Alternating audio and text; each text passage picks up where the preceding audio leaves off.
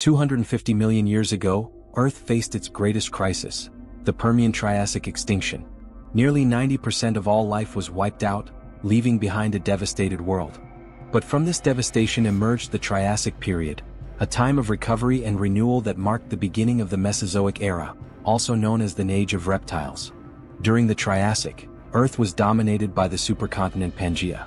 Its vast landscapes created extreme climates, scorching deserts and seasonal monsoons shaped the habitats where life struggled to survive.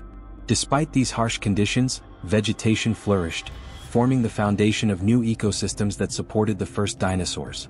Dinosaurs appeared in the late Triassic, around 230 million years ago. Eoraptor, one of the earliest dinosaurs, was a small, agile predator, perfectly adapted to its environment. Another early dinosaur, Herrerasaurus, showcased advanced predatory traits, like strong hind limbs and razor-sharp teeth, setting it apart from other reptiles. What made dinosaurs unique was their upright posture and efficient movement, which gave them an evolutionary advantage over sprawling reptiles. These adaptations helped them conserve energy and thrive in diverse environments. Toward the end of the Triassic, Pangaea began to fragment, creating new ecosystems and opportunities for life to diversify further.